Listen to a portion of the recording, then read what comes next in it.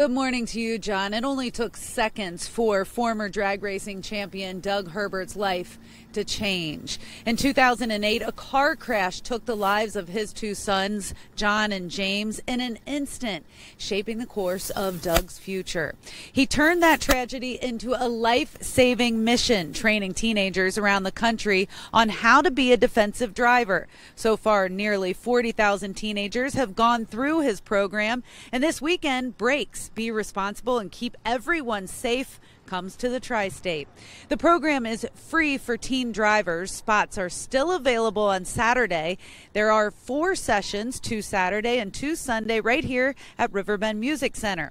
Drivers get extensive behind-the-wheel instruction from professional trainers, and the course has proven to be successful.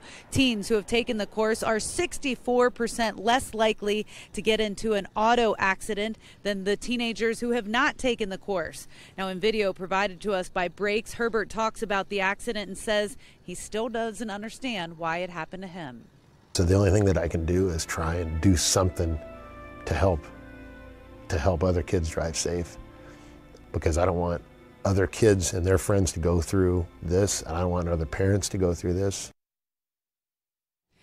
And it is important to note that, again, this is a free program, but they do require a $99 deposit down. That's just to ensure that the teenagers who sign up show up, and then you get that $99 back. And a parent is required to attend with their teenager. So the first session tomorrow starts at 8 a.m.